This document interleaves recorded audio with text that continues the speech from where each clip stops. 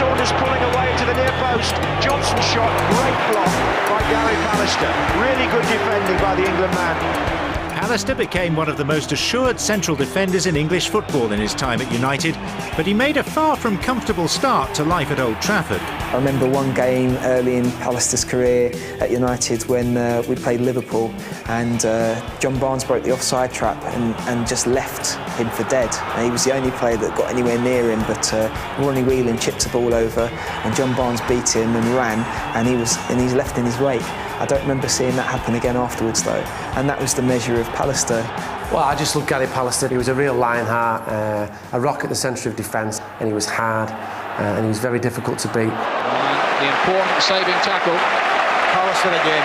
He doesn't have to do well for them. For me, he read the game better than the strikers. He knew what the striker was going to do before they knew what he was going to do. He saw a pass coming from the midfielder and made his way in, and he just seemed to, without desperately sliding in or having to use his body weight, he just seemed to step in and just nick the ball away.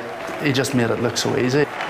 They couldn't beat him for pace, they couldn't beat him in the air. He became dangerous in terms of becoming an attacking threat. He was capable of making those long runs forward. Pallister had a tremendous amount of footballing ability. What a run from Gary Pallister! His partnership with Steve Bruce was one of the most successful centre-back pairings in United's history.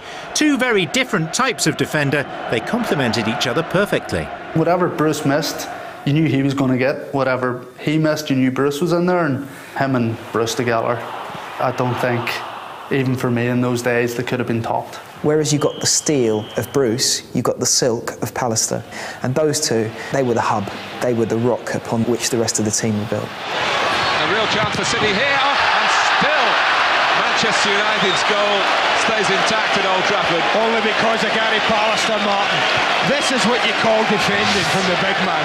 I remember him scoring a fantastic free kick. We'd already won the title, but he scored a fantastic free kick against Blackburn. It was a great finish, and it just proved that he did have a couple of feet as well. It wasn't just his head, and it wasn't just the fact that he was strong either. But in my eyes, Pallister was one of the great centre-backs at United.